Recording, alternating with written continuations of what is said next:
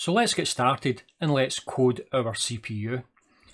I've got Visual Studio Code Editor open here and we're going to start a new file. So we can click on New File and we will start off something really simple, adding two numbers together. So we will call the file add_to_num.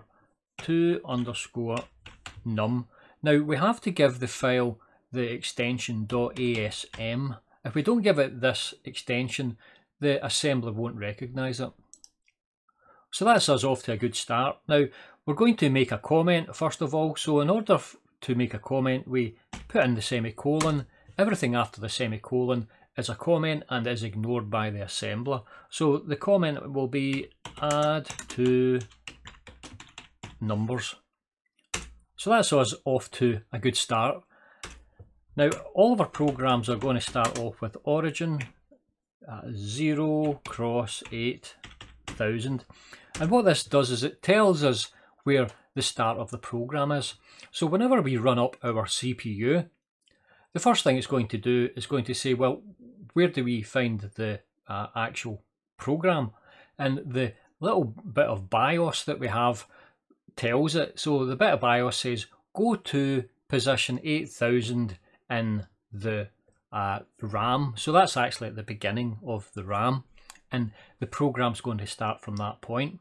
So this is really us telling our assembler here that the program starts at 0 × 8000. Now the 0 cross means that it's a hexadecimal number, so it's 8000 in hexadecimal. Now if we are going to add two numbers, first of all we're going to add them from the registers. So we have to put two numbers into the registers and then add the registers together. Now in order to put the numbers in the registers, we can use the data command. So data, and let's say the first number is 2, R0. So the data command puts a number into the register. Now why have I got a hash? Well, the hash tells us that this is a literal number.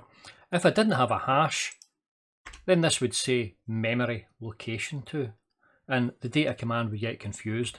So it's #2, it's a number, and we're telling it to put it into register R0.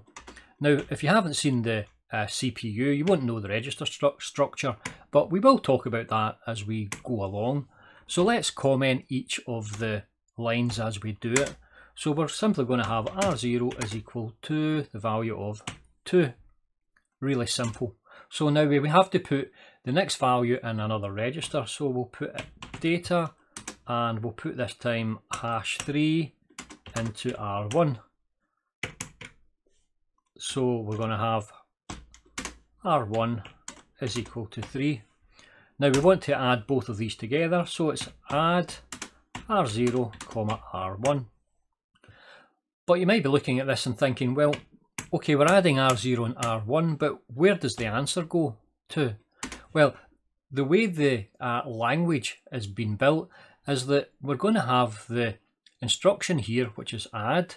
Now, the next one that comes after it is the source, okay? And then the next one that comes after this, which is the R1, is the destination.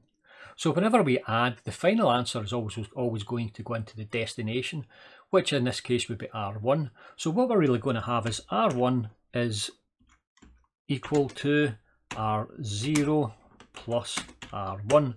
So you might be looking at that and thinking, but that means it writes over the contents of R1. And yes, it does. We don't have the option to have 3 here that we can add in. So we can't have like add R0, R1, R2. That's not allowed. Okay, so that's going to give us then our value. It's going to, I'll just put in equals 2 plus 3, which equals 6. Yeah, you see what I did there? So 2 plus 3 equals 5, and 3 equals 5.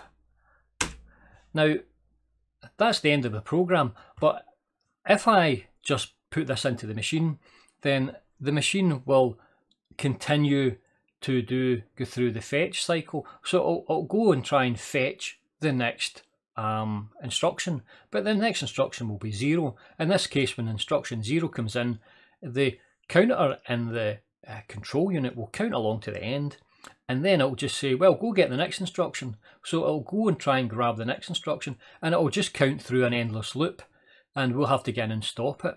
We don't really want this. We want it to finish up nice and neat, so we can put in an end command. And that's the end of our code.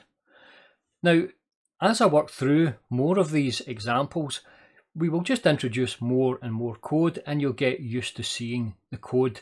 And at some point, I will have a video and I'll go through the entire code that we have, but we don't need to bother with that for the moment. All we want to do is just have some fun and just get the thing working and just see how it actually runs.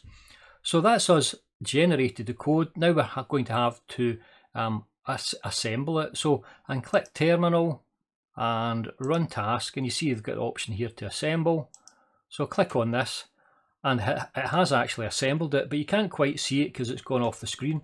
Let me just make the screen a little bit smaller here, and you can see here it says assemble successful. Okay, so if the assembly hadn't been successful, it would have thrown up an error, and then we could look at the error, and the error would have given us potentially the line number where the error occurs. Okay, so there is a little bit of debugging within the assembler.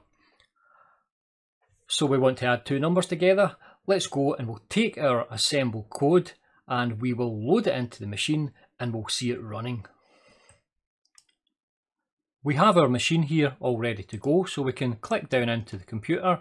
We go to the RAM, so this is the very first location in the RAM. This is the location 0x8000 where we're going to hold our program. So I can right click here, edit contents, we can open the file, and the file here is called add_to_num, and it's got the extension m.c, so that's machine code. So if I press open, you'll see it's actually loaded the program in. So there's the program there. So 01 is the data command. So it says put the number 2 into register 0. Now the next one is 0101, which is put the number 3 into register R1. And then the 2501 is the 25 is add, and 01 is register 0 to register 1. And then 5800 is the end command. So a really straightforward little bit of code. Now we're not going to be able to see very much whenever it runs, so if I run it at full speed, it should run really quickly. So simulate, tick enabled, and you see that's it finished. So it put 2 in here, it put 3 in here, it added both together, and it got the number 5. And you can see that the programming has in fact ended. We've got the little red light. So that's our first assembly language program up and running on our machine. Now don't worry, whenever I do other code snippets here, we will actually go in and we will watch the machine working away, okay? So there's lots more for us to see here. In fact, I could create, I already have created loads and loads of really funky code, and I'm going to create an awful lot more through this video series. So I hope you enjoyed that. If you did enjoy it and you would like to help me out or become a part of what is actually a much bigger plan that I have, then you can get me on my Patreon under Ross Mcgowan Maths. I'll leave the link next to the YouTube video. So thank you for listening. I'll get you on the next video. Goodbye.